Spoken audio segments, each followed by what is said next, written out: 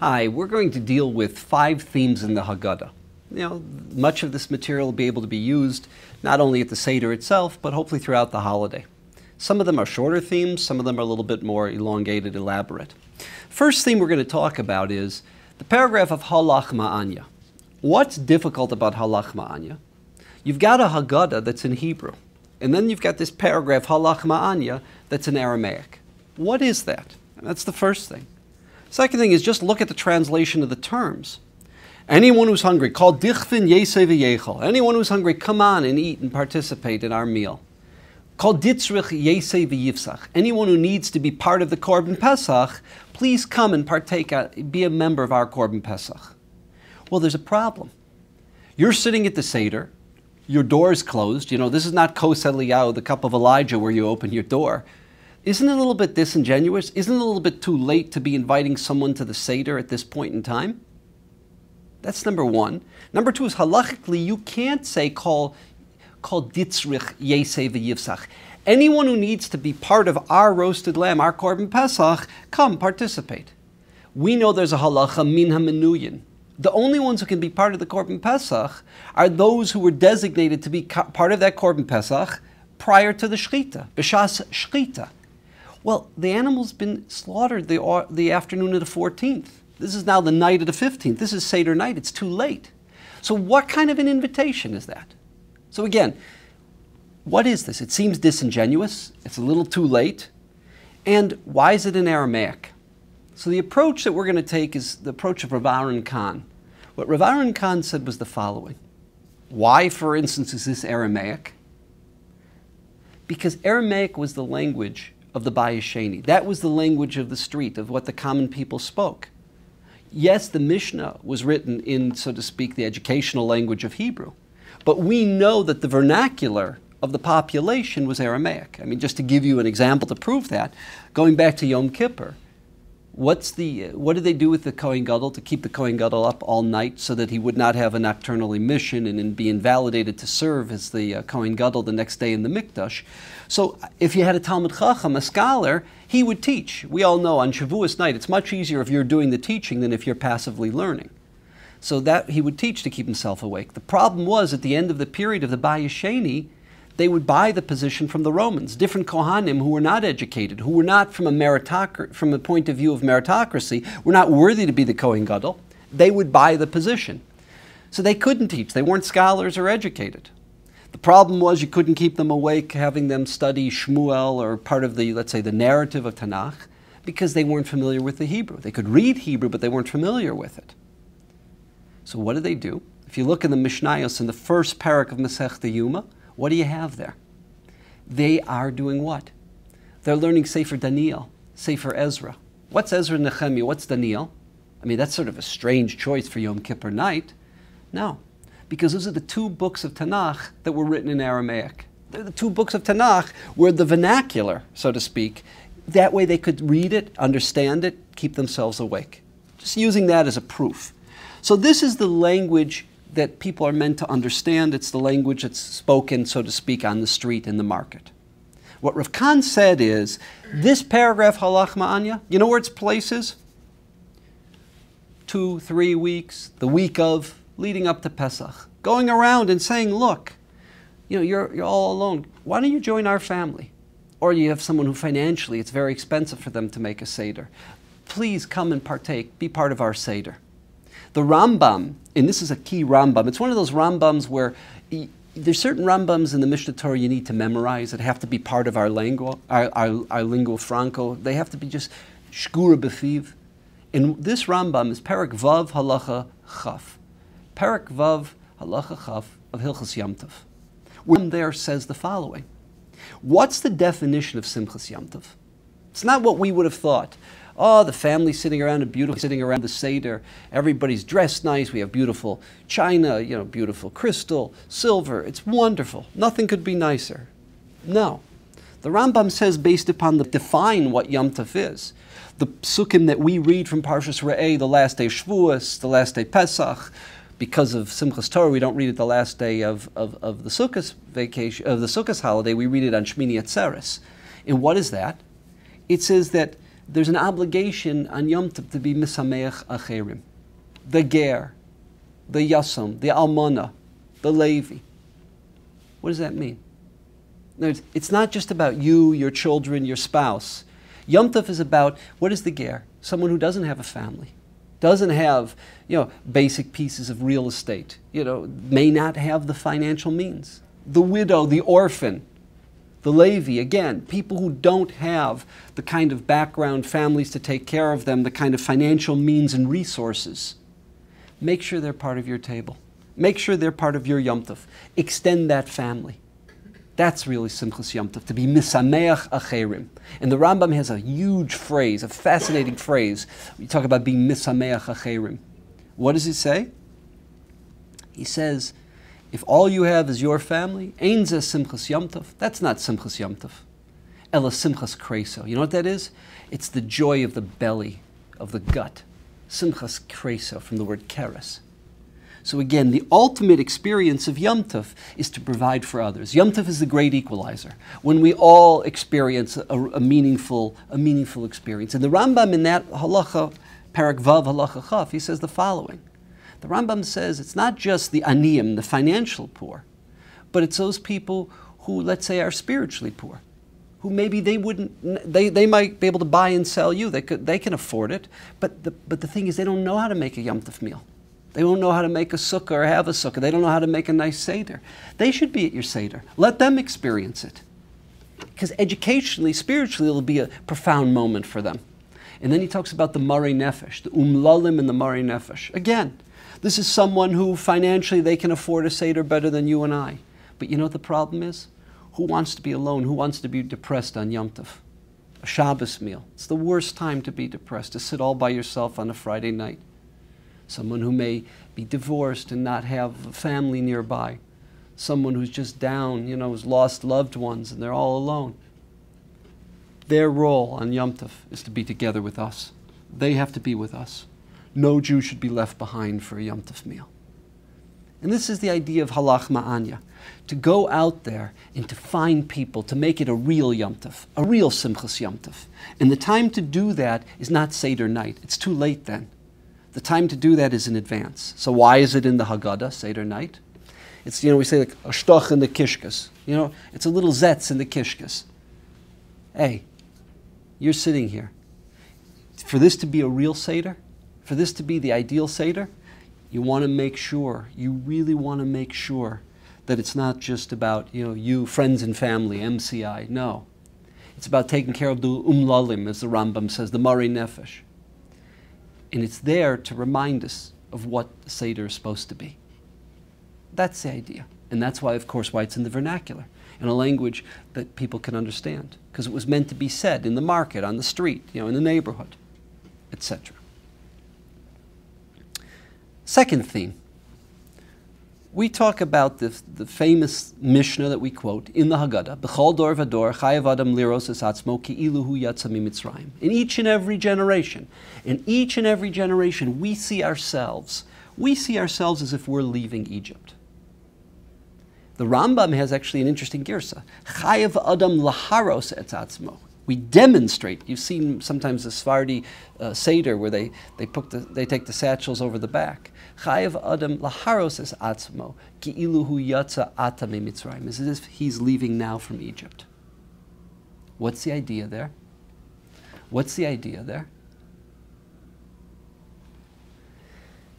I'm going to start with the end and work our way back. There's a famous story they tell about Napoleon Bonaparte. I've heard two versions of the story. Did it happen actually in France, or was it during the war when he was warring against Russia? Did it happen somewhere in Belarus, in what we call White Russia, in the Litvische community? Or what happens? It's Tisha B'Av. And what's happening? Every Jew on Tisha B'Av, we know, is not just telling a history lesson about Tisha B'Av. We're living the tragedy. We're reliving the tragedy. We're re-experiencing the tragedy. And halachically, every Jew is a status of an onen. Mi Shemeisa Mutalafanav, the Gemara in Brachos says. The Gemara in Moed Katan refers to. In other words, literally, we've suffered the loss. We're at the funeral. The kinos, starting with Yirmiyahu and Eicha and Asof Asifim in the morning, the Haftorah, and then continuing throughout Jewish history with the kinos of the Kalir and the kinos of the great Rishonim. What are we doing? Those are Hespedim. We're attending the funeral. We're reliving the death. We're re-experiencing the tragedy. That's true halachically throughout the experience of the 3 weeks building up to the day of Tisha B'Av. We literally are re-experiencing the loss and the tragedy. And supposedly Napoleon, he said, what are these people doing? It's the middle of the summer. They're sitting there and they're weeping and they're wailing and they're disheveled, they haven't shaved. So he sent one of his people and they explained to him what is the 9th of Av, what is Tisha B'Av. And this was the day with the destruction of the Jewish community, the heart and soul of the Jewish world, the Beis HaMikdash. The first time at the hands of the Babylonians, the second time at the hands of the Romans. And he supposedly said, any people that has not forgotten their past, but re-experiences and relives their past, that people ultimately will return to Jerusalem. That nation will return to their Holy Land, to Jerusalem, because Jerusalem is not a memory. Jerusalem is alive and well. It's a reality. And he got it. Napoleon Bonaparte got it. That's been the experience of Tisha B'Av. And that's the experience of Seder night. The Exodus of Egypt is not some historical event. It's not some phenomena that existed at a time in history.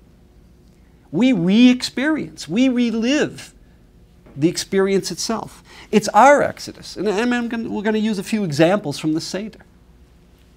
What do we say? We say Hallel, Seder night. What are you saying Hallel on the Seder night for? We don't say Hallel at night.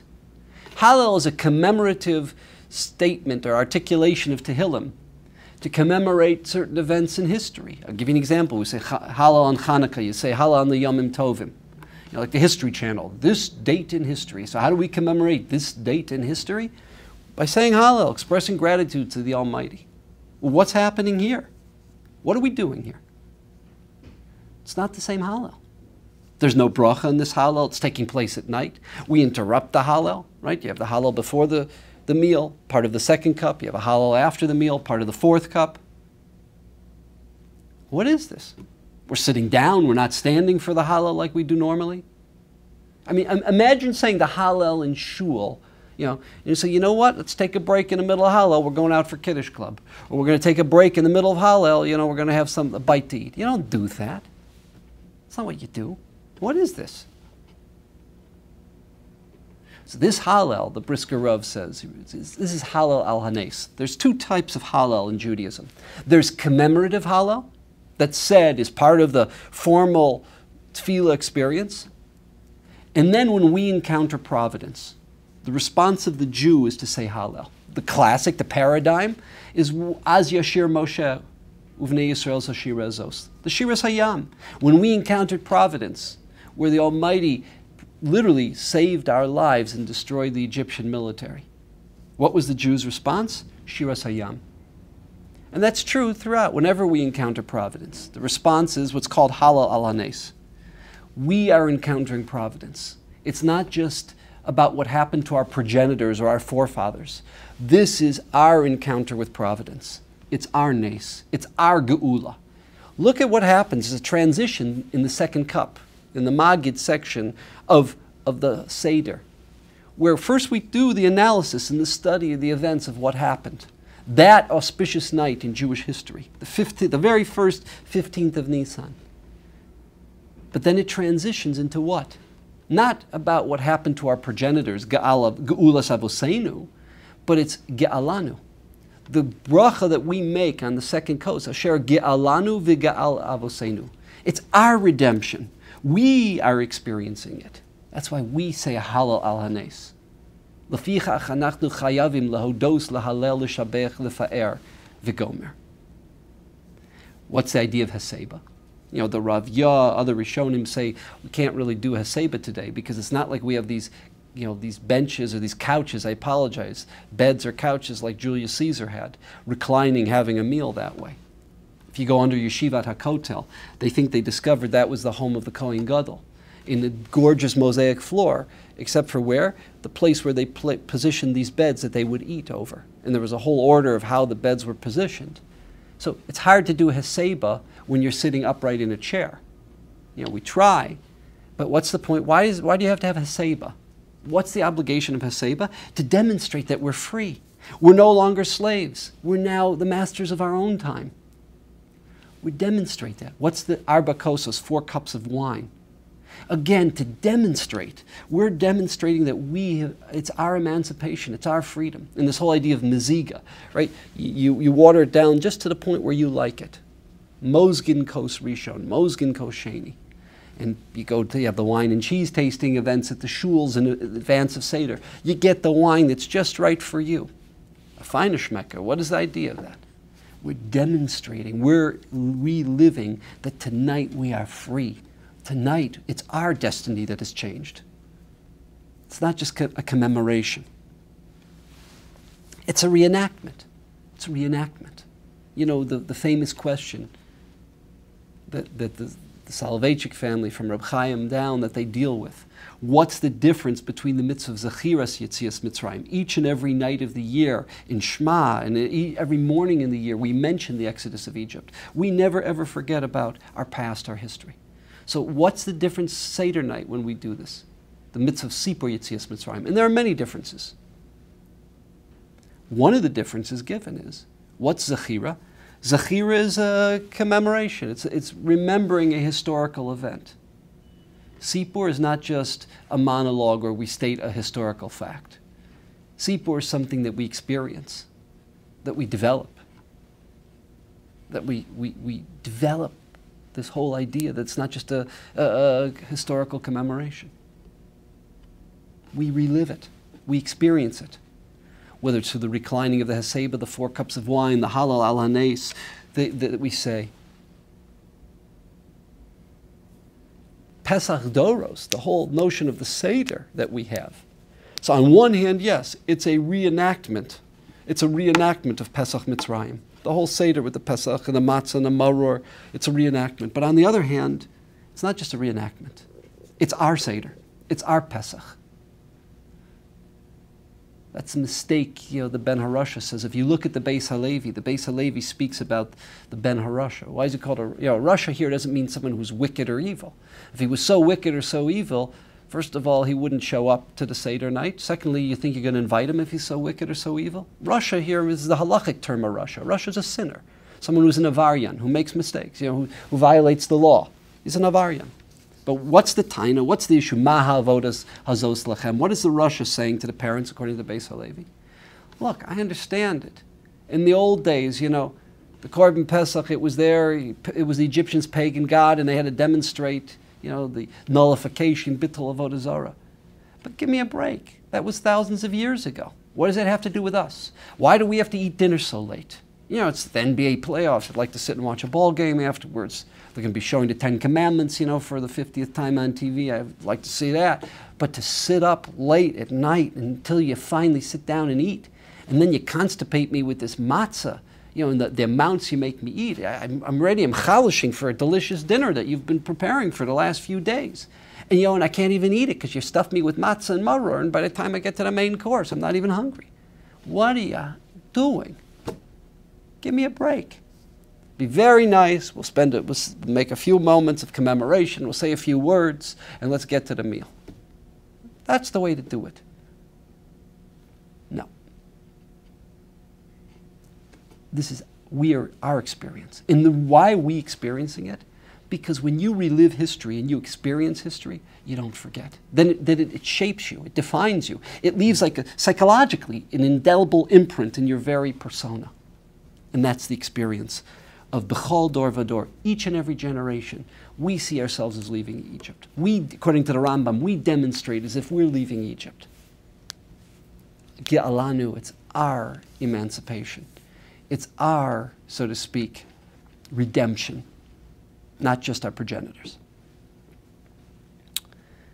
Another theme, this is a little shorter one, is what's the role of Kriyas Yamsuf? If you look, for instance, at the Rambam's Haggadah, The Rambam does not have a word of Kriyas Yamsuf, the splitting of the sea. How many miracles happened at the sea? Was it 50? Was it 200? Was it 250? None of that is there. None of that is in his Haggadah. We understand why. According to the Rambam, we understand very well why. Because you know why? It's the experience of the night of the 15th of Nisan. The splitting of the sea and the destruction of the Egyptian military, that takes place the last day of Pesach. 6 days later, that takes place. This is the experience of that night. The night of the 15th. And Kriyas Yamsuf doesn't play a role in it. So why do we who follow the Chachmei Ashkenaz, we quote these different midrashim about the experience at the sea and the miracles that took place, and we say Dayenu? What's the logic behind what we're doing? The idea is, and you could have a different approach. There are other possibilities, but what ultimately made us free? I don't mean legally free. I'm talking about psychologically free. Was Kriyas Yamsuf. We weren't free till Kriyas Yamsuf, because as long as the slave has the fear, lives with the nightmare, that those former captors are going to come back and they're going to hunt us down. They've got the weapons, they've got the sophisticated, state-of-the-art weaponry, the chariots. As long as there's that fear that they're going to come hunt us down and bring back their free labor source, we're not free. And what's fascinating is the famous miracle that takes place. One of the miracles of Yamsuf is what? That even though the chariots and even though the soldiers were weighted down with the kind of metal they were weighted with, they didn't sink. The law of physics say they should sink. But what? The dead bodies drifted up on shore. Why was that necessary? Why was that detail of miracle necessary? Because as long as the Jews would think that we escaped on this side, when the walls collapsed, the walls of water came tumbling in, we got out one side, they got out the other. And they're going to come and they're going to hunt us down. Then the Jews could never be free. We needed a sense of closure. We needed a sense of finality. We needed to know that justice was done and that they would not come get us. That was the clincher of our emancipation, was Kriyas Yamsuf. And without that, it wasn't a real freedom. Without that, we could never take the step forward psychologically of becoming a free people, a people of confidence, a people that can move forward. You have this in many ways. When you have the fear of someone who's they've created a PPO, a protection order against someone who's been abusive to them. And there's always that fear that that abuser will come and get them. You have that, God forbid, with cancer.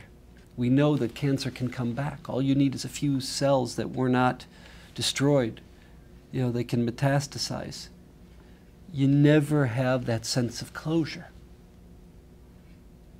And just in general, why it was so crucial, the role of the Eichmann trial was so crucial for the Jewish people to move past the Holocaust. Why? Because when they see the sense of justice and when they see that the oppressors, whether it was the Nuremberg trials, whether it was what happened, at the camps, when the camps were liberated, to see that those oppressors were getting their due, and to know it, and to know that it's over, and that they've been stopped, and that they've been put out, whether incarcerated, killed, whatever, there's a sense of closure. That was the role of Kriyas Yamsuf, and that's why, even though it's not the experience of the night of the 15th, it's intrinsically linked to the whole experience of the Geula. Next theme is a shorter one. L'shana haba b'Yerushalayim. We all sing it, right? At the end of the Seder, say Nirtza, that you should accept this Seder, and then we sing next year it should be in Jerusalem. Basic question. What is that? Twice a year we sing L'shana haba b'Yerushalayim. After Yom Kippur and after the Seder. What's the common denominator? What's the tzad hashava, the common denominator between Yom Kippur and the Seder, that we say L'shana haba b'Yerushalayim? What is that? So the approach that we're going to take is the approach of one of the Talmidim of the Rav Yehuda Silver. He took this approach. He said the following. If you look at what we observe without a Beis HaMikdash, without the whole nation in Yerushalayim. Most of what we observe, for instance, let's start with Shabbos. A Shabbos in Alaska or a Shabbos in Yerushalayim is still primarily the same Shabbos. Halachically, the spiritual content, it's primarily the same Shabbos. Even Rosh Hashanah, the Shofar, Shavuos, the Isser Malacha, Sukkos with the Lulav and Esrog and living in a Sukkah. It's true, we don't have the mitzvah of Aliyas HaRegel. We're lacking that component. But qua Hilchos Sukkah, qua Hilchos Rosh Hashanah, qua Hilchos Shabbos, it's a Shabbos. But there's 2 times a year you don't have that. One is Yom Kippur. Yom Kippur without the Beis HaMikdash. Look at Masechta Yuma. 7 of 8 chapters, 7 out of 8 prakim deal with what? They deal with all the various mitzvahs from Parshas Acharei Mos, the whole system of how Yom Kippur is supposed to be observed. Going into the Holy of Holies with the Ketoras, and the 2 goats, the Hagrala, the lottery over the 2 goats, which will go Lifnaim Lifnim into the Sanctum Sanctorum, which will go off the cliffs, the Sa'ir Lazazel, the Par. All of the multiple mitzvahs that apply to Yom Kippur are lacking. We read it, Ata Konanta, Amitz Koach, depending if you're Sephardi or Ashkenazi. But all we do is read it. We don't observe it. The tshuva we do. You know what Yom Kippur is for us? It's a pale shadow of the mitzvahs that God gave us in the Torah, of how it was meant to be observed. And the same is true Seder night. What's the heart and soul of the Seder? It all revolves around the Korban Pesach. The Korban Pesach is it. So our maror we do is a zecher, it's a rabbinic remembrance, but there's no mitzvah of maror midoraisa bisman hazeh. Even the matzah. The matzah was meant to be eaten, al matzah samrorim yochluhu, is a wrap, like the Yemenite matzah, right? You have the roasted lamb, enveloped by the romaine lettuce, enveloped by the bread, by the matzah bread. That's how the matzah was ideally meant to be eaten. So when you can't have the ideal amatzah umrorim yochlu, there's still a mitzvah d'oraisa of be'erev tochlu matzos. There's still a mitzvah to eat matzah. But it's not, even that's not the ideal. You know, we have a phrase, ikar chasar min hasefer. The whole essence is missing. You know, the whole essence is missing. What did the little lady from Wendy say? Where's the beef? You know, here, where is the Korban Pesach? You look at Masechta Psachim. Why is it called Psachim, not Masechta Pesach? Because there's 2 tractates there. 5 of the 10 prakim deal with the very phenomenon of Korban Pesach. So we can observe the other parts of Masechta Psachim, some of the other aspects of Seder, of course not having chametz, removing the chametz from the bittul, the bedika and the bittul, that we observe. But half the Masechta is missing in terms of practically. What happens? We try to do the best we can Seder night. We try to do the best we can Yom Kippur. But acharei kichlos hakol, after it's all said and done, what do we say? What's our response? L'shana haba b'Yerushalayim. This is a pale shadow. It's a skeleton of the ideal Seder. It's a skeleton of how Yom Kippur is supposed to be observed. But we turn to the Ribono Shel Olam and say, we've done the best we can. Please accept this pale shadow. Please accept this skeleton. And enable us next year to fulfill it in its glory, the way it was meant to be fulfilled, the way you commanded us to fulfill it. We ask God, L'shana haba b'Yerushalayim, because the lack of a mikdash is felt in its most poignant way, in its most poignant sense, 2 times a year. The observance of Yom Kippur and the observance of a Seder. This is the idea of L'shana haba b'Yerushalayim, and that's why, of course, we have the minog to say Nirtzah at the end of the Seder, the Ritzeh. And our final theme, which is going to have many different components to it, many different, because it's a multifaceted theme, is that the centerpiece to Seder night is the Korban Pesach. And what I'm asking is, what is it that we derive from Korban Pesach? What does a Korban Pesach say to us? And again, if you notice on a tobacco product, a pack of cigarettes or a box of cigars, since the time of C. Everett Koop, there's a Surgeon General's warning, right? The Surgeon General's warning on it. This is bad for your health. We have, every time we go into Tamei HaMitzvos, we need to give a Surgeon General's warning. Tamei HaMitzvos does not mean why God gave us. We don't know. We're not the Ribono Shel We're not the Almighty. We don't know why. That you can't ask. First of all, because it's a question that's impossible to know. And secondly, it's the nature of God to do this. It's not like God has a motivation and then he does something. Human beings function that way. That's the way our neurological process works. God is a complete unity. Shema Yisrael Hashem Elokeinu Hashem Echad. What is Echad? Complete unity. He's completely one. Doesn't have, motivations and actions and decisions and then fulfilling the decisions. It's the nature of Ribono Shel Olam, we always say. To do this, to do that. It's his nature. That's number one. So what is Tamei HaMitzvos? Before we get into it, what is it? Tam doesn't mean the reasons behind the mitzvah, as Reb Chaim would say. He quoted the Tehillim. Ta'amu ra'u. Taste.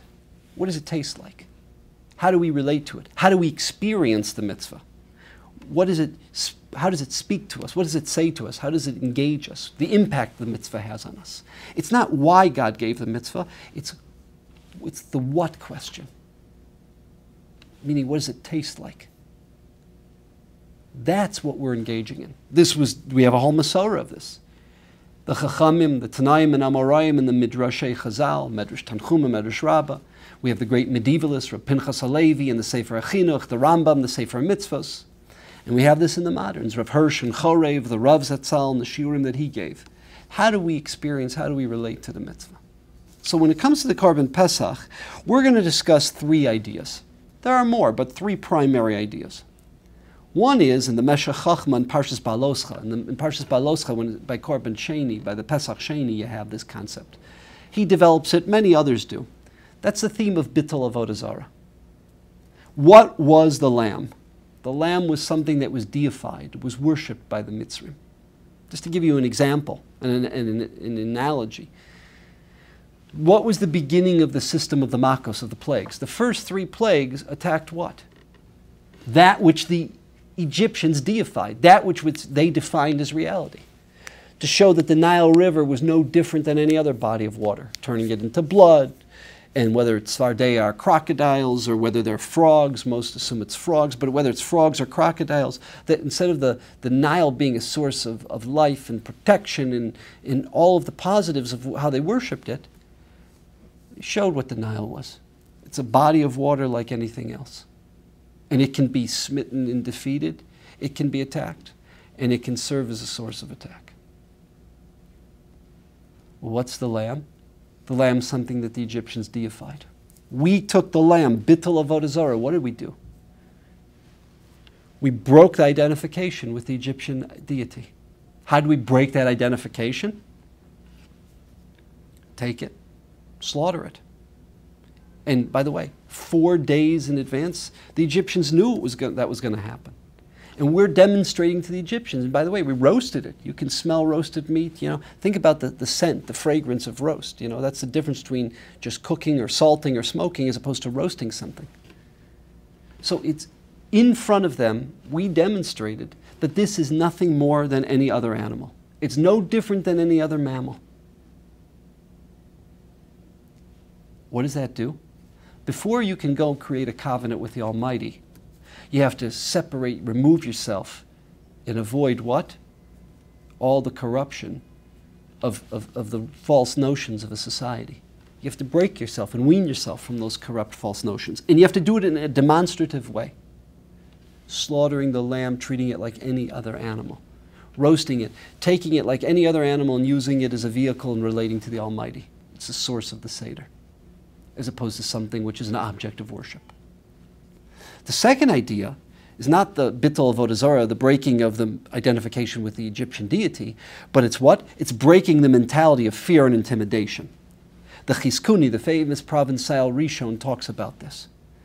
Look at the mitzvahs of Korban Pesach. We talked about roasting it. It's the one Korban that has to be roasted. Again, what's accomplished by roasting it? The whole world can smell it. When you roast it, you can't keep that fragrance in. That just, it spreads. What is the idea of tying it up to the bedpost 4 days in advance? You tie it up to the bedpost. What's that? You know what it's like to have an animal tied up like that? Bad, bad. That lamb is going to, those lambs are going to be making noise. You better believe. It's not like they're out in the pasture grazing quietly. The fact that it's tied up to a bedpost and wants to move and run around like any other animal, it's going to be making a lot of noise. So the Egyptians are going to hear that. And the whole idea of the 4 days. And it says, Mishchu ukechu. Those of you who have, take. Draw your own, bring them in and use your own. Those of you who don't, buy them. You're going to be going to Egyptians who worship this thing, buying it. They're saying, well, like, why all of a sudden you buy it? People don't buy lambs. It's an object of worship. It's not something that people buy. Oh, yeah, we're going to slaughter it in 4 days. And then we're going to roast it. And we're going to eat it. What was the point? Psychologically, the Jews had to break that mentality of fear, that mentality of intimidation that they had for the Egyptians, for the Mitzrim. And that is done by taking the Egyptian god and treating it like an animal. And that's done not in a quiet, secretive way. It's done what? In a very public way, where the Egyptians hear it, smell it, know what's happening. So breaking the mentality of fear and intimidation. That's the second theme that you have in Korban Pesach. Tamei HaMitzvos. The role of the breaking of the identification of Avodah Zarah, of the object of the Egyptian worship, the role of breaking the mentality of fear and intimidation. Number 3, and this is really crucial. Number 3 is creating the value and culture of family. Family, and to a greater extent, community. We'll get to the word community in a minute or two. But what's the idea of what they did with Korban Pesach? Seh lebeis avos seh lebayis.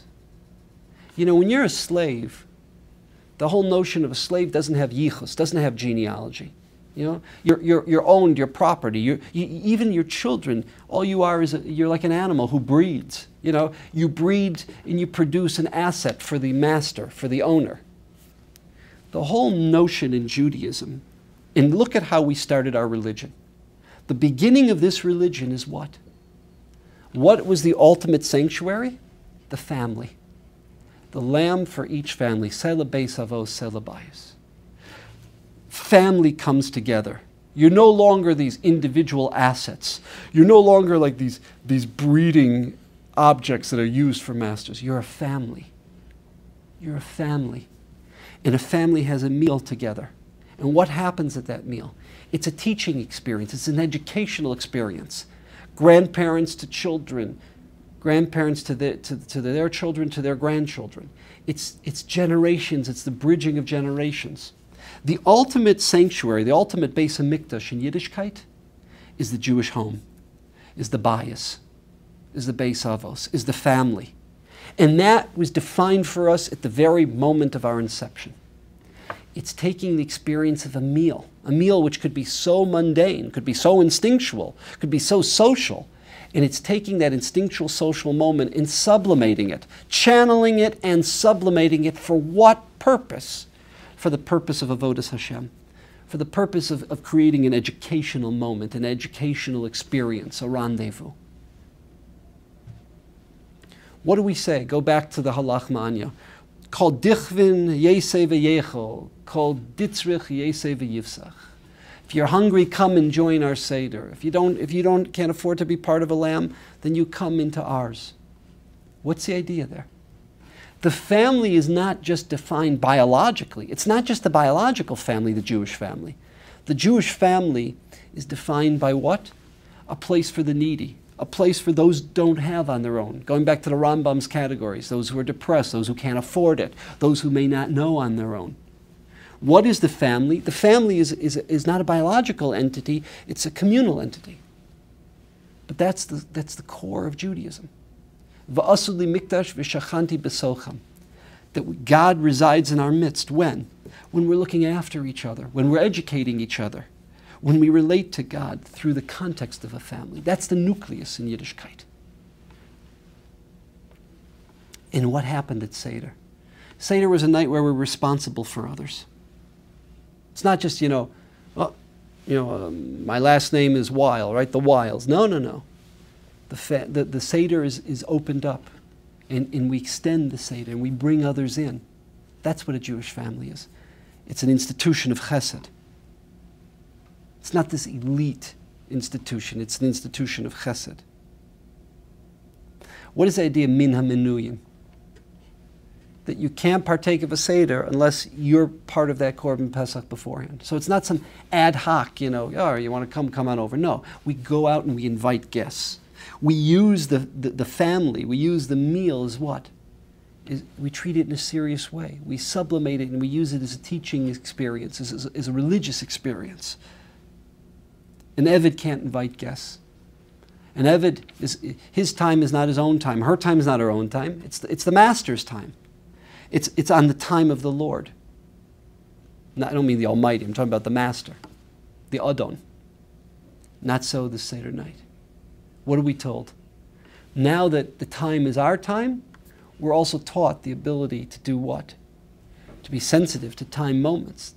The Korban Pesach has to be eaten before Chatzos. There's a time requirement. So there's a sensitivity to time, that experience. But as well, the Eved now is, how do we demonstrate our freedom? We demonstrate our freedom by doing the kinds of acts of chesed that we couldn't do as slaves. We demonstrate our freedom by bringing others in, by inviting guests in. Binurenu vizkeinenu nelech. The Pharaoh would not allow the Jews to go out for the Shabbaton. He wouldn't allow them to go with Moshe to the Midbar. Why? Because in Egypt, you know who worship? The priests worship. What do you mean, your children and your elderly?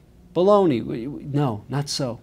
In Judaism, relating to God, it's a family affair. Binurenu vizkanenu, with our young and with our elderly. Everyone participates. We don't do it via proxy. Everyone is a participant.